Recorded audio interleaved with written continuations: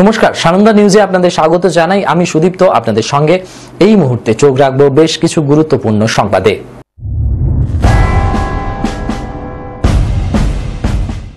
ভয়ঙ্কর ঘূর্ণিঝড় আমফানের প্রভাবে গোটা পশ্চিমবঙ্গের সমুদ্র তীরবর্তী জেলাগুলি ধ্বংসস্তূপে পরিণত হয়েছে। কেন্দ্রীয় সরকার তথা গোটা দেশ রয়েছে পশ্চিমবঙ্গের পাশে। আমফান বিধ্বস্ত এলাকাগুলি পরিদর্শনের পরে বললেন প্রধানমন্ত্রী নরেন্দ্র মোদী, অতি প্রবল ঘূর্ণিঝড়ের তাণ্ডবে পশ্চিমবঙ্গের যে ক্ষয়ক্ষতি হয়েছে তা মোকাবিলার জন্য রাজ্যকে 1000 কোটি টাকা দেওয়ার কথাও ঘোষণা করলেন তিনি। এদিন তিনি হেলিকপ্টারে বিধ্বস্ত এলাকা পরিদর্শন করেন। এরপর বসিরহাটে প্রশাসনিক বৈঠকে বসে ক্ষয়ক্ষতির মূল্যায়নের পরই এই ঘোষণা করেছেন। তবে কেন্দ্র কি প্যাকেজ দিতে চলেছে তা এখনও স্পষ্ট নয় বলে মুখ্যমন্ত্রী মমতা বন্দ্যোপাধ্যায় জানিয়েছেন। শুক্রবার সকাল 11:15 নাগাদ প্রধানমন্ত্রী নরেন্দ্র মোদীর বিমান কলকাতা বিমানবন্দরে নামে। তাকে স্বাগত জানানোর জন্য উপস্থিত ছিলেন রাজ্যপাল জগদীপ ধনখড় এবং মুখ্যমন্ত্রী মমতা বন্দ্যোপাধ্যায়, রাজ্য বিজেপি সভাপতি দিলীপ ঘোষ, কেন্দ্রীয় মন্ত্রী বাবুল সুপ্রিয়, সাংসদ লকেট চট্টোপাধ্যায়রাও বিমানবন্দরে উপস্থিত ছিলেন। কলকাতা বিমানবন্দর থেকে হেলিকপ্টারে প্রধানমন্ত্রী রওনা দেন দক্ষিণ 24 পরগনা, গোসাবা, কুলতলি, ডায়মন্ড হারবার সহ বিভিন্ন এলাকা এবং উত্তর 24 পরগনা, রাজারহাট, মিনাখা, হিঙ্গলগঞ্জ, সন্দেশখালী, হাসনাবাদ, বসিরহাট আকাশপথে ঘুরে দেখেন তিনি। পরিদর্শন শেষে বসিরহাটে নামে প্রধানমন্ত্রী কপ্টার। বসিরহাট কলেজে প্রশাসনিক বৈঠকে বসে জেলা প্রশাসনের কর্তাদের কাছ থেকে ক্ষয়ক্ষতির বিশদ হিসাব নেন মোদী। পরে তিনি জানান যে ত্রাণ ও পুনর্গঠনের জন্য পশ্চিমবঙ্গকে 1000 কোটি টাকার প্যাকেজ দেওয়া হবে। আমফানে যাদের মৃত্যু হয়েছে তাদের পরিবারকে 2 লক্ষ টাকা করে এবং আহতদের 50,000 টাকা করে দেওয়া হবে বলেও জানান প্রধানমন্ত্রী। चाहे एग्रीकल्चर हो, चाहे पावर सेक्टर हो, चाहे टेलीकम्युनिकेशन हो, चाहे घरों का उजड़ जाना हो, अनेक प्रकार का, चाहे वो इंफ्रास्ट्रक्चर का हो, चाहे व्यापार जगत से लोग जुड़े हुए हो, चाहे खेती क्षेत्र से जुड़े हुए, हर किसी को नुकसान होता है। आज मैंने हवाई निरीक्षण करके बारीकी से इस प्रभावग्रस्त विस्तार को मुख्यमंत्री जी के साथ, गवर्नर श्री के साथ दौरा करके उसको देखा है। अभी राज्य सरकार ने और मुख्यमंत्री जी ने विस्तार से मेरे सामने जो भी प्राथमिक आकलन है उसका ब्यौरा दिया है। हमने तय किया है कि हो सके उतना जल्द डिटेल में सर्वे हो, कृषि का हो, पावर सेक्टर का हो, टेलीकम्युनिकेशन का हो, घरों की जो स्थिति है, इंफ्रास्ट्रक्चर की जो स्थिति है, केंद्र सरकार की तरफ से भी तत्काल एक टीम आएगी और वो टीम इन सभी क्षेत्रों में सर्वे करेगी और हम मिल करके रिहेबिलिटेशन हो, रिस्टोरेशन हो, रिकंस्ट्रक्शन हो, उसकी व्यापक योजना बना करके बंगाल की इस दुख की घड़ी में हम पूरा साथ देंगे, सहयोग देंगे और बंगाल जल्द से जल्द खड़ा हो जाए, बंगाल जल्द से जल्द तेज गति से आगे बढ़े, इसके लिए भारत सरकार कंधे से कंधा मिला करके काम करेगी और जो भी आवश्यकताएं होगी उन आवश्यकताओं को पूर्ण करने के लिए भारत सरकार के जो भी नीति नियम है उसका पूरी तरह उपयोग करते हुए पश्चिम बंगाल की मदद में हम खड़े रहेंगे।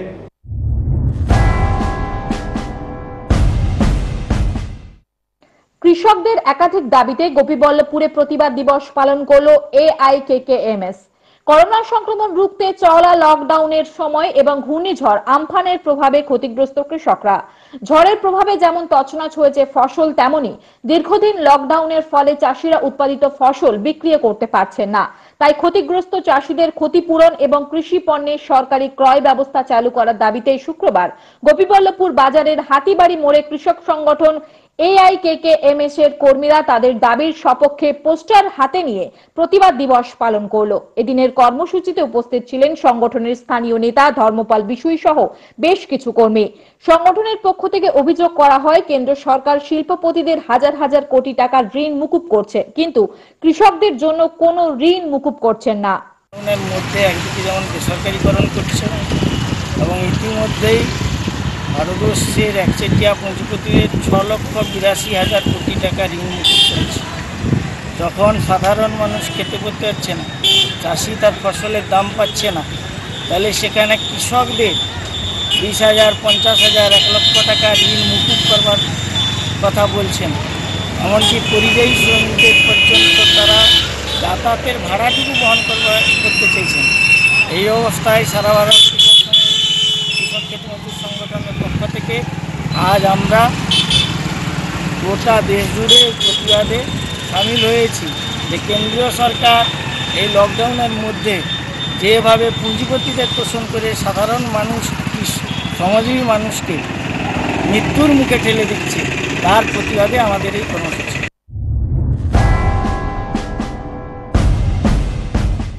পশ্চিম মেদিনীপুর জেলার কেশিয়াড়ি থেকে বেলদাগামী একটি আটা বোঝাই টাটা এসি গাড়ি গঙ্গা যমুনার কাছে নিয়ন্ত্রণ হারিয়ে রাজ্য সড়কের উপরই উল্টে যায়। স্থানীয়রা গাড়িটির কাছে গিয়ে আটা দেখতে পেয়ে সন্দেহ করে ওগুলো রেশনের আটা। এরপর স্থানীয়রা বেলদা থানায় খবর দিলে বেলদা থানার পুলিশ ঘটনাস্থলে গিয়ে আটা বোঝাই গাড়িটিকে আটক করে। স্থানীয়দের দাবি ওগুলো রেশনের আটা, ওগুলো কোনো অবৈধভাবে পাচার করা হচ্ছিল। তবে পুলিশ জানিয়েছে বিষয়টি পুরোপুরি আলাদা। রেশনের আটা নয়, কেশিয়াড়ির একটি দোকান থেকে আটা কিনে নিয়ে সোনাকনিয়া যাচ্ছিল গাড়িটি, আর ওই আটা মাছের খাবারের জন্য নিয়ে যাওয়া হচ্ছিল। পাশাপাশি দোকানের মালিকও ঘটনার কথা স্বীকার করে নিয়ে জানান, ওইগুলি মাছের খাবার, আমাদের কাছে সমস্ত রকম বৈধ কাগজপত্র রয়েছে।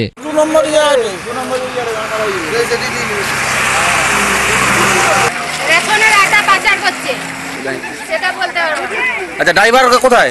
ড্রাইভার এখানে দাঁড়িয়ে আছে, দাঁড় করে রাখা হয়েছে। ড্রাইভার কিছু বলছিল? বলছে যে কিছু পয়সা দিচ্ছি, আমাকে ছেড়ে দাও।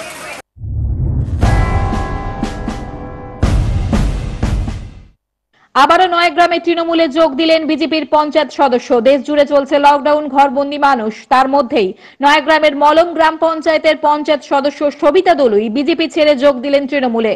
মলম গ্রাম পঞ্চায়েতের 8 জন পঞ্চায়েত সদস্য, তার মধ্যে বিজেপির 4 জন ছিল, যদিও পঞ্চায়েত তৃণমূলের দখলেই ছিল। সবিতা দলুই তৃণমূলে যোগ দেওয়ার সংখ্যাগরিষ্ঠতা পেল তৃণমূল।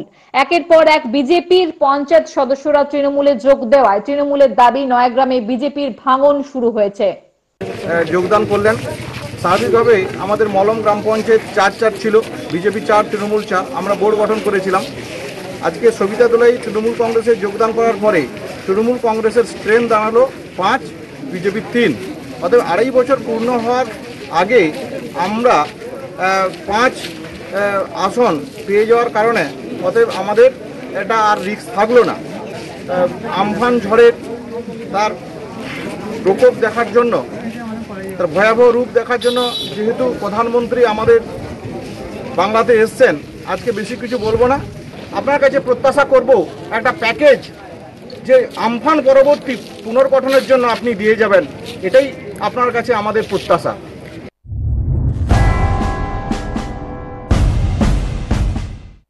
করোনাময় পরিস্থিতিতে প্রাক্তনদের পাশে দাঁড়ালেন বর্তমানেরা। বাঁকুড়া জেলা পুলিশের উদ্যোগে কতুলপুর থানা এলাকার অবসরপ্রাপ্ত এনভিএফ কর্মীদের ত্রাণ সামগ্রী তুলে দেওয়া হলো। উপস্থিত ছিলেন অতিরিক্ত জেলা পুলিশ সুপার গণেশ বিশ্বাস নিজে।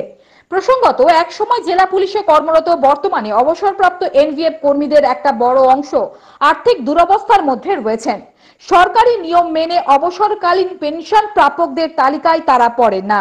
এই অবস্থায় যখন সেই সময় প্রান্তিক মানুষ চরম সমস্যায়, তখন এক সময় সহকর্মীদের পাশে দাঁড়িয়ে নজির সৃষ্টি করলো বাঁকুড়া জেলা পুলিশ। অবসরপ্রাপ্ত এনভিএফ কর্মী নেপাল চন্দ্র রায় জানিয়েছেন, অনেকদিন অবসর নিয়েছি, এই প্রথম জেলা পুলিশের পক্ষ থেকে সাহায্য পেলাম। অতিরিক্ত জেলা পুলিশ সুপার গণেশ বিশ্বাস বলেন, কতুলপুর থানা এলাকার 37 জন প্রাক্তন সহকর্মীকে আমরা জেলা পুলিশের পক্ষ থেকে ত্রাণ সামগ্রী তুলে দিলাম। আগামী দিনেও এই মানুষগুলির পাশে জেলা পুলিশ থাকবে বলেও তিনি জানান। বাঁকুড়া জেলা পুলিশের উদ্যোগে কতুলপুর থানায় এই প্রথমবার আমরা যারা প্রাক্তন কর্মী ছিলাম তাদেরকে ত্রাণ দেওয়া হলো। এই জন্য বাঁকুড়া জেলা পুলিশকে আমরা ধন্যবাদ জানাচ্ছি। আমার নাম নেপাল চন্দ্র রায়। এটা বাঁকুড়া জেলা পুলিশের একটি উদ্যোগ। এই উদ্যোগে কতুলপুর থানা তার অন্তর্গত যে সমস্ত আমাদের প্রাক্তন সহকর্মীরা আছে, সেই প্রাক্তন সহকর্মীরা 37 জন এখানে উপস্থিত ছিলেন। তাদের সোশ্যাল ডিস্টেন্সিং নর্মস হচ্ছে মেনটেন করিয়ে তারা কে কেমন আছে সেগুলো সম্পর্কে একটু খোঁজখবর নেওয়া হলো এবং আমাদের এন্ড থেকে তাদের জন্য ক্ষুদ্র কিছু খাদ্য সামগ্রী আমরা হচ্ছে তাদের হাতে তুলে দিলাম।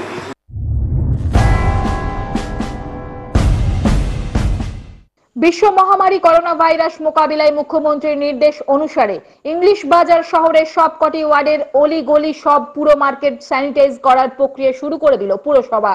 শুক্রবার সকালে ব্যাটারি চালিত স্প্রে, ডিজিটাল মেশিন, মুখে মাস্ক এবং প্রয়োজনীয় সরঞ্জাম তুলে দেওয়া হলো পুরকর্মীদের।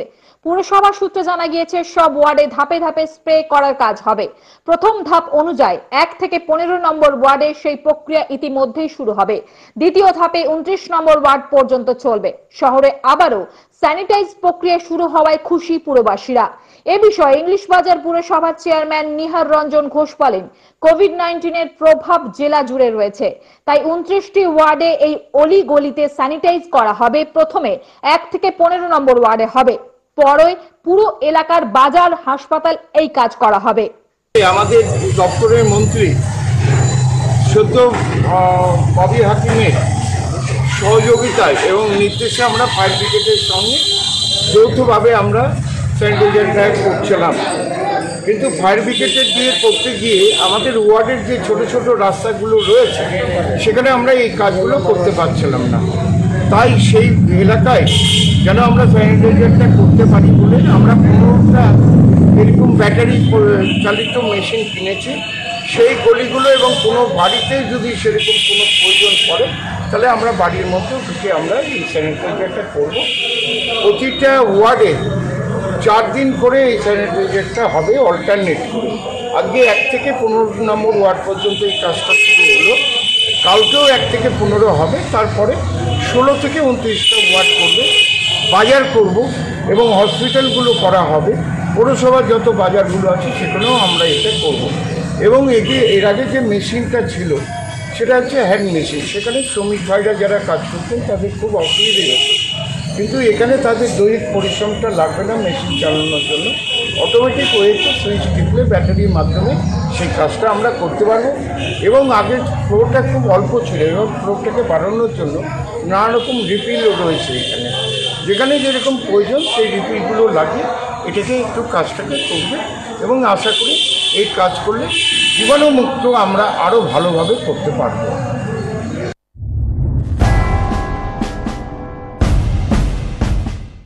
একটি রাষ্ট্রায়ত্ত ব্যাংকের গ্রাহক সেবা কেন্দ্র থেকে গ্রাহকদের সঙ্গে প্রতারণার অভিযোগ উঠল, যার জেরে শোরগোল পড়েছে এলাকায়। ঘটনাটি খড়গপুর লোকাল থানার বাগুয়াশোলে। অভিযোগ, শুক্রবার এক গ্রাহক 20,000 টাকা তোলেন। তার অভিযোগ, কেন্দ্রের বাইরে এসে তিনি সেই টাকা গুনে দেখেন 2,000 টাকা কম রয়েছে। টাকা কম দিচ্ছেন গ্রাহক সেবা কেন্দ্রের কর্মীরা। এই অভিযোগে এদিন কেন্দ্রে তালা লাগিয়ে দেওয়া হয়। বিক্ষোভ দেখান অনেকেই। গ্রাহক সঞ্জয় শাসমলের অভিযোগ, 20,000 টাকা তোলার জন্য কর্মীকে বলি, সেই টাকা দেবার পর গুনে দেখি 18,000 টাকা, অথচ সে বলছে 20,000 টাকা দিয়েছি।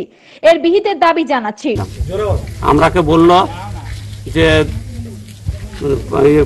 10,000 টাকা 2,000 টাকার নোট দিচ্ছি আর 10,000 টাকা 500 টাকার নোট দিচ্ছি, তাহলে এটা 5টা হওয়ার কথা আর 2,000 টাকার নোট, আর সেটা 20টা হওয়ার কথা। এইখানটা ভিড় বলে এই যে এইখানটা দাঁড়িয়েছে বাচ্চাটা, ওইখানটায় গন্তি করছি, গন্তি করে দেখলাম যে এটা 4টা দিয়েছে, তাহলে মনে হয় এটা দিয়েছে। এটা যখন করতে গেলাম এটা 10,000, কিন্তু এটা আইলো 8,000 আইলো। টোটাল কত হাজার পেয়েছেন? টোটাল 18,000 টাকা পেয়েছি, 20,000 টাকা। কি চাইছেন এখন?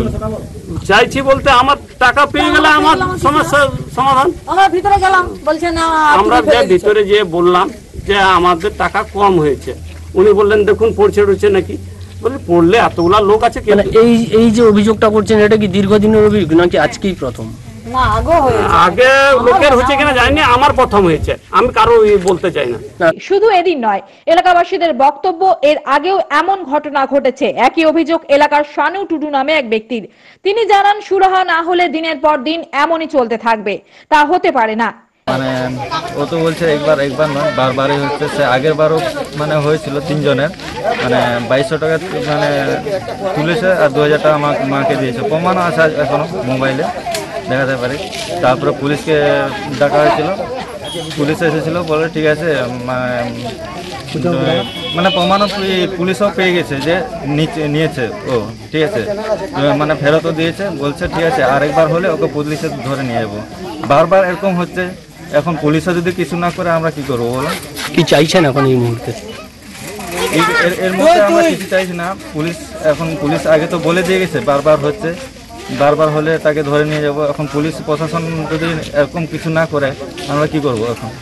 এদিন দীর্ঘক্ষণ আটকে থাকেন সেবা কেন্দ্রের কর্মী গোপাল বান্না। তিনি বলেন, টাকা ঠিকই দিয়েছি, যদি ভুল হয় ক্যাশ মিলিয়ে দেখার পর জানা যাবে। পরে খড়গপুর থানার পুলিশ ঘটনাস্থলে এলে ওই ক্যাশ মিলিয়ে দেখার পর 2000 টাকা বেশি হয়। সেই ব্যক্তির 2000 টাকা ফিরিয়ে দেন পুলিশের সামনেই। এছাড়াও এই সমস্যা বারবার পড়ছেন গ্রাহকরা। তাই গোপাল বান্নার বিরুদ্ধে একটি লিখিত অভিযোগ দেন এবং পুলিশ জানিয়েছেন আগামী 2 দিন এই ব্যাংক বন্ধ থাকবে। হ্যাঁ, মানে কি ঘটনাটা কি? টাকা তুলতে এসেছিল 10,000 দুবার উল্টেল করেছি, উল্টেল করে টাকা আমি দিয়েছি, এখানে পাসবইয়ের ভিতরে আমি টাকা দিয়েছি। তখন সে টাকা নিয়ে চলে যায়, ভিতরে কিন্তু গন্তি করেনি, বাইরে গিয়ে গন্তি করে এসে বলছে যে আমাকে 2000 টাকা তুমি কম দিয়েছো। তখন বলছি তুমি ফেলিয়েছো নাকি দেখো। সে বলছে এত লোক আছে, ফেলানি টেলানি কিছু না।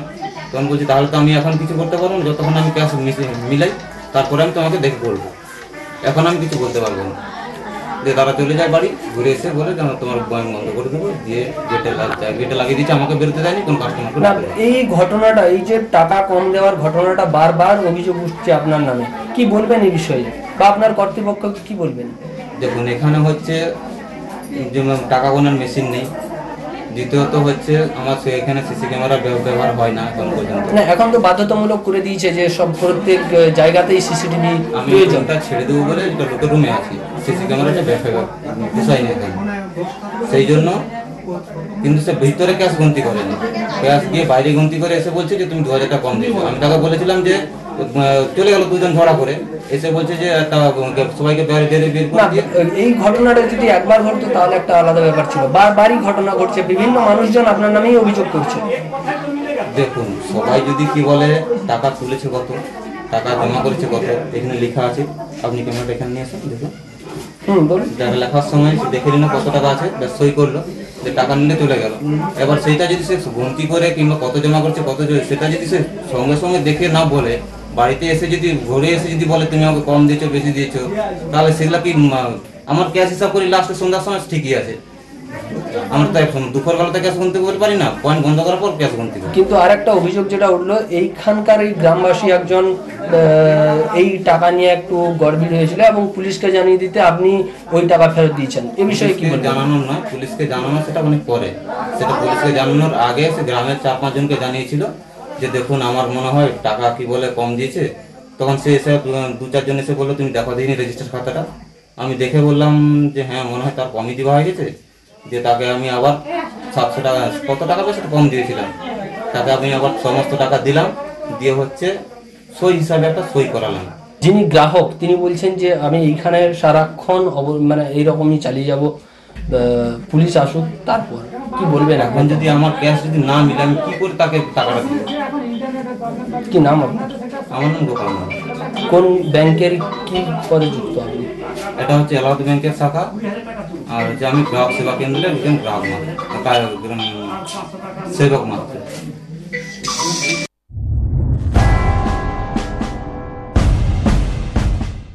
লকডাউনের ফলে বন্ধ উপার্জন, এদিকে আর কদিন পরে ঈদ উৎসবে স্বামীর কাছে ছেলে মেয়ে সহ নিজের জন্য নতুন জামা কাপড়ের আবদার করেছিল স্ত্রী, কিন্তু হাতে টাকা না থাকায় স্ত্রীর শখ পূরণ করার ক্ষমতা ছিল না স্বামীর। এ নিয়ে দিন কয়েক আগে দুজনের মধ্যে ঝামেলা হয়। রাগ করে ছেলে মেয়ে নিয়ে বাবার বাড়িতে চলে যায় স্ত্রী। এই পরিস্থিতিতে মানসিক অবসাদে ভুগতে শুরু করে স্বামী। শেষ পর্যন্ত শুক্রবার সকালে নিজের ঘর থেকে স্বামীর ঝুলন্ত দেহ উদ্ধার হয়। ঘটনাটি ঘটেছে রতুয়া 1 ব্লকের পরানপুর গ্রাম পঞ্চায়েতের মালদাপট্টি গ্রামে। মৃত যুবকের নাম মোহাম্মদ সাদ্দাম মিয়া, বয়স 27 বছর। তারা 3 ভাই 1 বোন। বাবার 2টি ছোট লরি রয়েছে, সেই লরি চালাতো সাদ্দাম ও তার মেজো ভাই। 3 ভাইয়ের মধ্যে সাদ্দামই ছিল বড়। 9 বছর আগে তার বিয়ে হয় এলাকারই যুবতী মোস্তারি খাতুনের সঙ্গে। তাদের 2 ছেলে মেয়ে সুহানি বয়স 7 বছর, ছেলে সুলতান বয়স 5 বছর। স্থানীয় পরিবার সূত্রে জানা গিয়েছে শুক্রবার ভোরবেলায় রোজা ধরতে সেহেরি খাওয়ার জন্য সাদ্দামকে ডাক দিতে থাকে সাদ্দামের মা ফুলো বিবি। তবে সাদ্দাম ডাকে সাড়া না দেওয়ায় তার মা ঘরে লক্ষ্য করে দেখেন ঘরের ভেতর ফ্যানের সাথে ঝুলছে সাদ্দামের দেহ। মায়ের চিৎকারে জেগে ওঠে পরিবারের লোকজন ও গ্রামবাসী। খবর যায় রতুয়া থানায়। ঘটনার খবর পেয়ে সকাল ৮টার সময় ঘটনাস্থলে আসে রতুয়া থানার পুলিশ। সাদ্দামের বাবা আজুল মিয়া বলেন, বাড়িতে ছোট একটা মুদিখানার দোকানও আছে। আমি ওকে সেই দোকানটা দিতে চেয়েছিলাম, বলেছিলাম ও বড় ছেলে, ও ভালো থাকলে পরিবারও ভালো থাকবে। ওকে বলেছিলাম ওর ইচ্ছা হলে গাড়ি চালাতে পারে, ইচ্ছা হলে দোকানও করতে পারে। শেষ পর্যন্ত ও নিজেই আমাকে বলে ও গাড়ি চালাবে, আমাকে দোকানে বসতে বলে। ছেলে পরিবার থেকে আলাদা হতে চায়নি, বৌমা চেয়েছিল। এ নিয়ে বৌমা অবশ্য কোনোদিনও বাড়িতে গন্ডগোল করেনি। তবে লকডাউনের মধ্যে ছেলে আর বৌমার মধ্যে টাকা পয়সা নিয়ে একটু গোলমাল হয়েছিল। আমাদের কারোর হাতেই টাকা পয়সা নেই, দুটো গাড়ি বসে রয়েছে। ব্যাংক থেকে ঋণ নিয়ে গাড়ি কেনা হয়েছিল। লকডাউনের ফলে গাড়ির লোনের কিস্তিও চালাতে পারছি না। ওর ছেলেমেয়ের ভবিষ্যৎ নিয়ে ওকে চিন্তা করতে বারণ করেছিলাম, কিন্তু কোথা থেকে কি হয়ে গেল বুঝতে পারছি না। আমার মনে হয় লকডাউনে স্ত্রীর সঙ্গে টাকা পয়সার গোলমালের জেরেই মানসিক চাপ সহ্য করতে না পেরে ছেলে এমন ঘটনা ঘটিয়েছে। এই বিষয়ে রতুয়া থানার ওসি কুনাল কান্তি দাস জানিয়েছেন, আপাতত মৃতদেহটি উদ্ধার করে ময়নাতদন্তের জন্য মালদা মেডিকেল কলেজ ও হাসপাতালে পাঠানো হয়েছে। এই ঘটনায় এখনো পর্যন্ত কোনো লিখিত অভিযোগ জমা পড়েনি। অভিযোগ জমা পড়লে সেই মতো ব্যবস্থা নেওয়া হবে। বর্তমানে একটি অস্বাভাবিক মৃত্যুর মামলা রুজু করে ঘটনার তদন্ত শুরু করেছে পুলিশ। এটা বাড়িতে আমার মুদিখানার দোকান আছে। আমি বললাম কি ছেলেকে বললাম, বেটা প্রথম ছেলে আছে, তুই প্রথম ভালো থাকলে ছোটগুলোও ভালো থাকবে। আমি কত করে বুঝলাম বেটাকে, বেটা তুই দোকান চালাস না, দোকান চালাবি দোকান চালা, আমাদের গাড়ি চালাবি গাড়ি চালা। এই কথা বুঝিয়ে সুঝিয়ে বেটা মানে নিল আমার কথাটা। বলতে কি ঠিক আছে বাবা, আমি যে করেছি ভুল করেছি, তুমি দোকানে বসে না বেটা, আমি দোকানে বসবো না। আমার একটা দোকান আছে বাড়িতে, আমি এটা দোকান চালাবো। আমি ভুল কুটি মুটি চালাচ্ছি, এখানে থাকছি, ওখানে দোকানে বসে আমার পর্যন্ত। ছেলে কি আপনার থেকে ভিন্ন হতে চাইছিল? ছেলে ভিন্ন হচ্ছে না, বৌমাটা বলছিল ভিন্ন হয়ে যাবো, ছেলে বলছে আমি ভিন্ন হবো না। বলো, আমাদের মনে হচ্ছে যে কি বউ নিয়ে কোনো ঝামেলা হয়েছে। হয়তো এখন ইনকাম নাই, ছেলে ইনকাম করতে পারে না, পড়োয়ারে হয়তো টাকা পয়সা কাপড় ধরি কিছু চেয়েছে হয়তো। তো হয়তো ছেলেটা বলে হবে যে কি না এখন তো টাকা পয়সা নাই, কামাই নাই, হয়তো বউ কোনো মতন কিছু বলে দিয়ে হবে উল্টা পাল্টা, যে কি তুমি যখন কামাই করে দিতে পারছো না তো বিয়ে কোনো করেছো, হয়তো উল্টা পাল্টা কোনো কথা বলেছে কি মরদ না হয়ে তুমি মেয়ে ছেলে হওয়া ভালো, ওগুলো ভেবে কোনো টেনশন করেছে ছেলেটা। কবে ওর স্ত্রী ঝগড়া করে গেছিল বাড়ি ছেড়ে? বাড়ি থেকে পরশু দিন গেছে, দুদিন আগে ঝগড়াঝাটি হয়েছে। সে কি কাজ করতো? ছেলেটা কি কাজ করতো? ছেলেটা গাড়ি চালাতো। এখন কি বাড়িতে বসেছিল? এখন বাড়িতে বসেছিল, লকডাউনে বাড়িতেই বসেছিল। ওই লকডাউনের অভাবের জন্য নাকি এরকম? হ্যাঁ, লকডাউনের অভাবের জন্যই হয়তো বউ কোনো কথা বলেছে, পড়বে কাপড় টাপড় চেয়েছে, হয়তো ছেলেটা দিতে পারেনি, তো টেনশন হচ্ছে, টেনশনেই ও নিজের জীবনটা দিয়েছে।